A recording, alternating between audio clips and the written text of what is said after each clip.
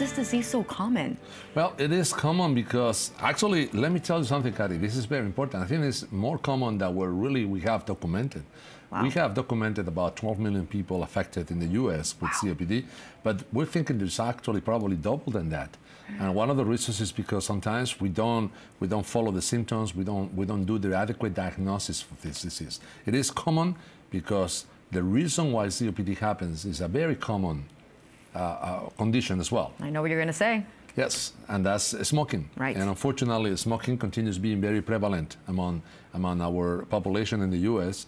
And it's actually even more prevalent elsewhere in the world. Right. So in some countries, they have as much as 50% of the population being a smoker. We are lucky, or we'll say we did a good job as far as smoking cessation programs in the last 2 decades, and we are down at about probably close to the 20% of the population is a smoker. But that means 1 out of 5 people that we see on the streets every day are the smokers. So that's a lot to me. And that means a lot of people with COPD.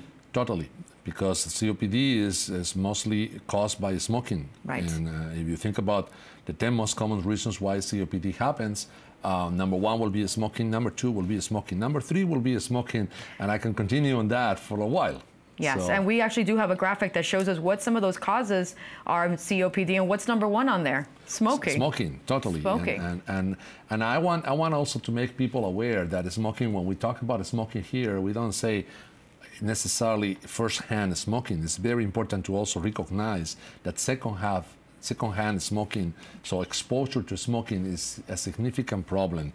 And that's why we have laws that protect people on their work environment not to be exposed to smoking. And we passed those laws about a decade ago in Florida, and we try to protect people, especially children, about the effects of smoking.